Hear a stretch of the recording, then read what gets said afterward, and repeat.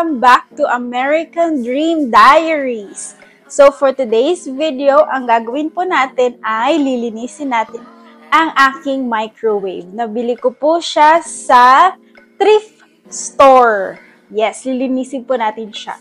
So yung thrift store, para siyang ukay-ukay dyan. Hindi lang siya mga damit, may mga appliances din. May mga gamit din sa bahay, like furniture, tables, ganon. So, ang original price niya po online is, I think, $200. And nabili ko lang po siya sa halagang $20. Ito po yung katibayan. Ayan. $20 lang po siya. Gusto niyo yun?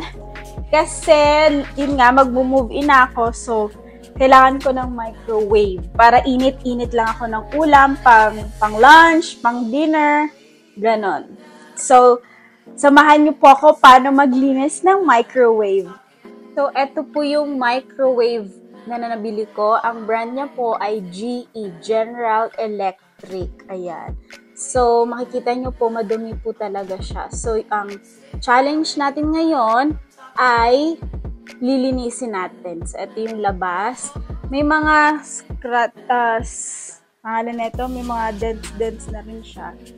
Okay na, kasi $20 lang din naman siya. So, buksan natin. Tada! So, ito yung loob niya.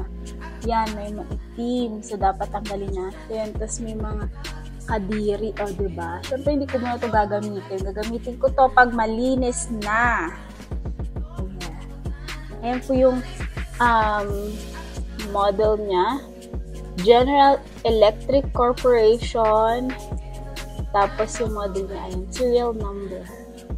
So, ayan po, tignan nyo, napakadumi, diba? Napakadumi ng may-ari neto dati.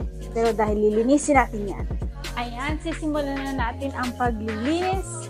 Operasyon linis na microwave. So, aside from this baking soda, meron rin po ako ditong Lysol all-purpose cleaner. Ayan. And then, yung isa naman po ay Resolve Stain Remover.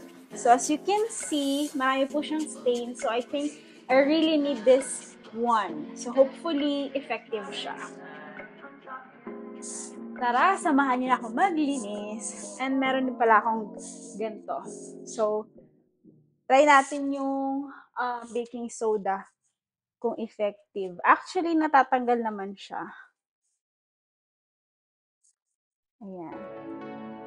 Natatanggal naman siya. Yung mga stain na bagong stain lang, natatanggal naman siya.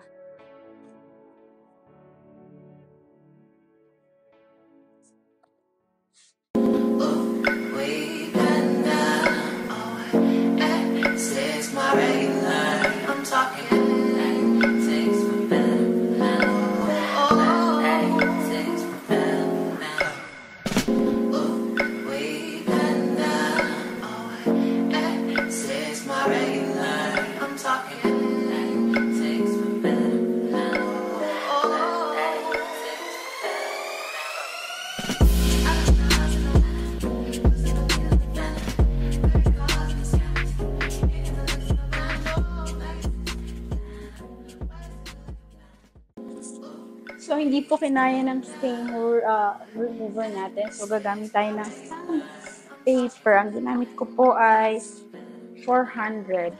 So, para matanggal yung mga stains. Tingnan natin kung effective.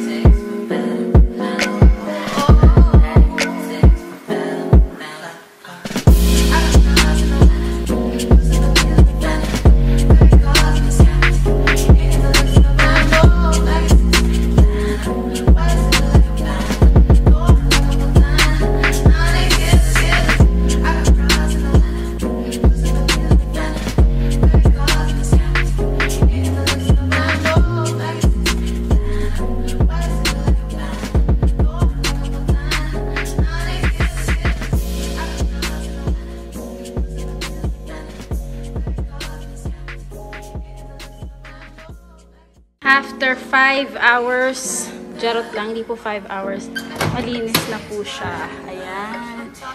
Hindi pa po siya super as in nawala talaga yung stain, pero at least, 'di ba? Ayan. Hindi ko naman po planong gawing brand new itong microwave. Ayan, malinis na siya. Oh, 'di ba?